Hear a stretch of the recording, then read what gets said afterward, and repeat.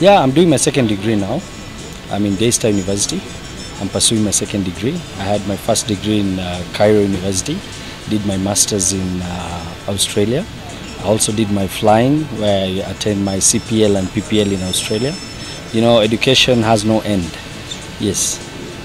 I've received several awards all over the world, and I got mentioned and awarded by Forbes.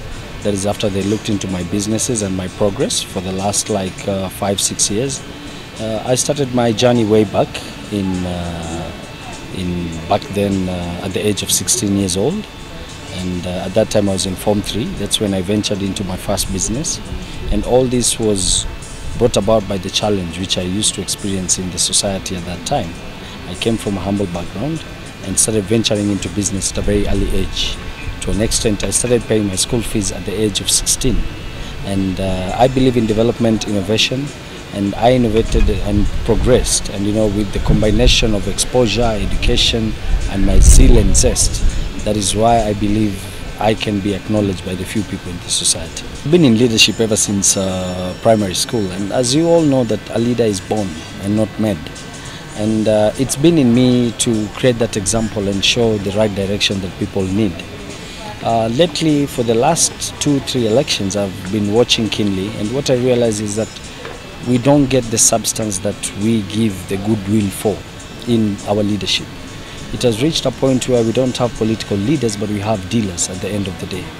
So I come from a school of thought where I believe complaining or criticizing and maybe self-pity is not a fundamental solution to solving the problems in the society.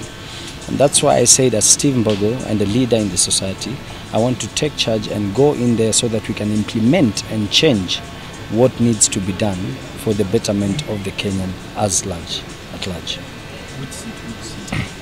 For me, I declared my candidature, and I'll be going for presidency, because I believe at the end of the day, change begins from the top. And if you have the right president, who is me, I believe Kenya will change, because I know what it means to suffer. I know what it means to lack food. I know what it means to lack health facilities. I've been there, I know. And I want to salvage Kenyans from these problems they're going through. Yes. No, leadership and presidency for me is not about age. We have examples, the likes of Kabila, the president of Congo. He was president when he was 27 years old. The likes of Kim Jong, the president of North Korea. He started leadership at the age of 28 as well, and announced at 32 when he won. But at first he took over from his father. So leadership is not about age, it's about the spirit.